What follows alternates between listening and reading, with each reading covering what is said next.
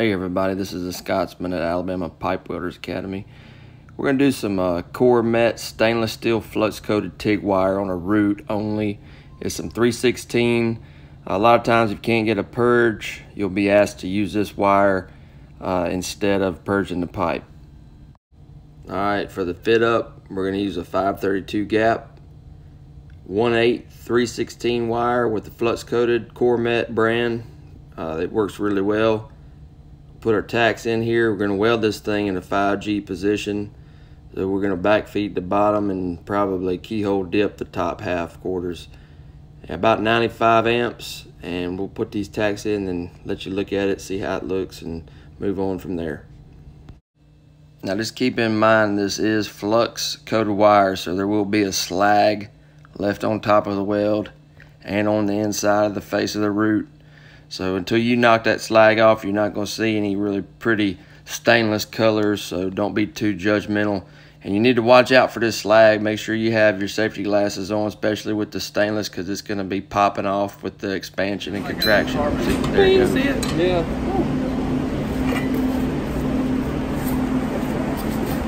Watch out for that slag. There's the inside of the first tack. You can see the slag on it. Now once you get all 4 tacks in, make sure you feather them down real good. And like I said, the 5G position, about 95 amps is what we're going to start with on the root. And that's the CST 280 Miller. Now a lot of people don't have a whole lot of experience welding this flux coated wire, but like I said, it'll get you by in a pinch where you don't have access to purge, or you can't purge for whatever reason. A lot of people just won't do it because it's different, or it's a change in things, or they have to go get a procedure accepted. But man, is it worth it? And just to have just a backup in case you can't get a good purge, and it'll leave a pretty bead in there. It takes a little bit of practice, but you know, once you get it, it's easy. Speaking of change and welders, pipe welders, they're world's worst, and you ask them why they do it that way, and they say, because that's how daddy did it, and that's how his daddy did it, and that's how we've always done it. And you try to get them to change one little aspect of something, and it's like pulling teeth for a welder. You know, they do not like change at all. And it reminds me of that story. The woman, the old lady, she placed a magnet on the refrigerator that said, "Prayer changes things." And before the end of the day, her husband had taken that magnet down, and she asked, "What's wrong with you? You don't like prayer?" And the husband looked at her and he said, "Sure, I like prayer. I just don't like change." He must have been a welder. But anyway, like the husband, we may tend to resist change even when it is in our best interest, because just like everybody else, we don't like change. While change is not easy for many of us, it is a part of life. Philosopher Thomas Carlyle said, "Change indeed is painful, yet ever needful. As the seasons change, we must also change, so that we might grow and also have hope." We might even take that woman's refrigerator advice and pray, "God, I'm not what I ought to be, and I'm not where I want to be, but thanks to you, Lord, I'm not what I used to be." There's an old saying, God placed the best things in life on the other side of fear. So just remember that next time you're a little afraid of the change, or you don't know where your next job's going to be, or you don't want to go all the way across the country to take another weld test. Just, you got to get over that fear. There's no need for it. And sometimes it's keeping you from some of the best things in life. Hope you guys are encouraged, and just want to say thanks for tuning in, and we hope to see you next time. This is old Matt Orr. He's our lead instructor putting in the root here, showing us how it's done. Just to talk a little bit about his technique on this back feeding. What he likes to do is he'll be freehanding from one side. He'll keep the wire connected to the puddle at all times. And if he needs to adjust something, or if it looks like it's getting a little too hot, he'll take the tungsten and go back out of the puddle to where he had been welding to kind of freak the puddle, you know, freeze the puddle and cool it off, and then he can adjust things and then come back into it and keep going up the side. And in that way you don't get a you know, something that falls out or falls in on you. But you can see him right here. He'll kind of weld from side to side, keeping the rod inside the puddle. Come out, he's freaking the puddle there. That's what I call it anyway.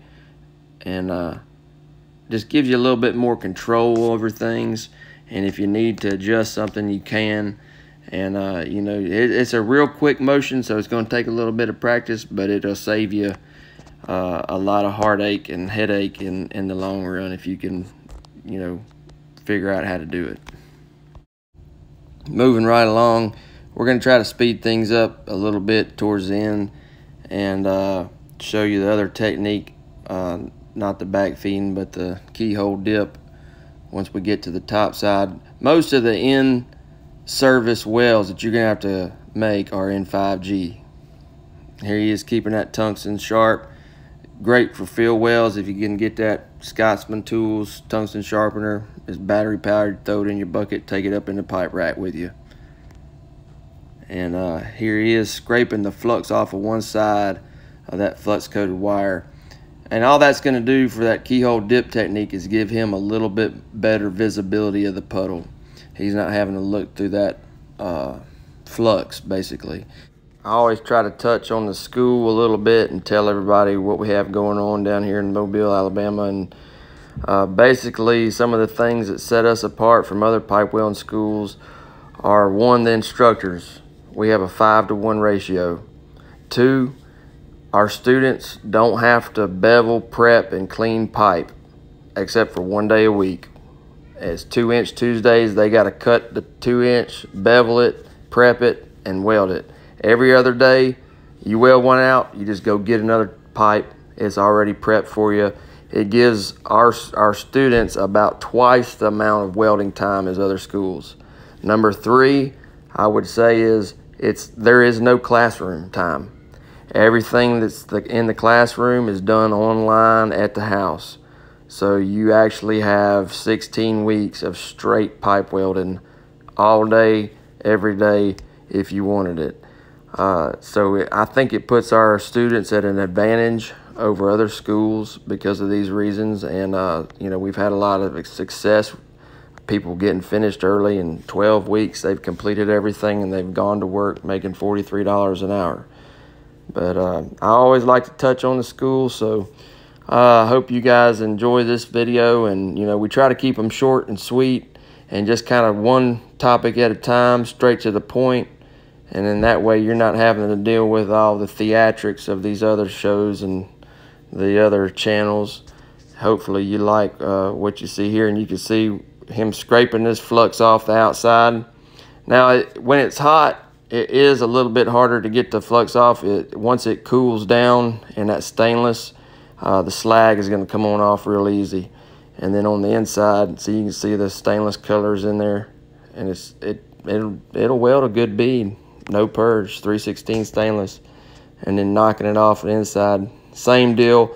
Now, he didn't knock it off all the way, so if you see some little black spots or shadows or whatever, that's what it is, just some slag left on in there. We just wanted to show you real time, knock it off, and there it is. No Purge, stainless root.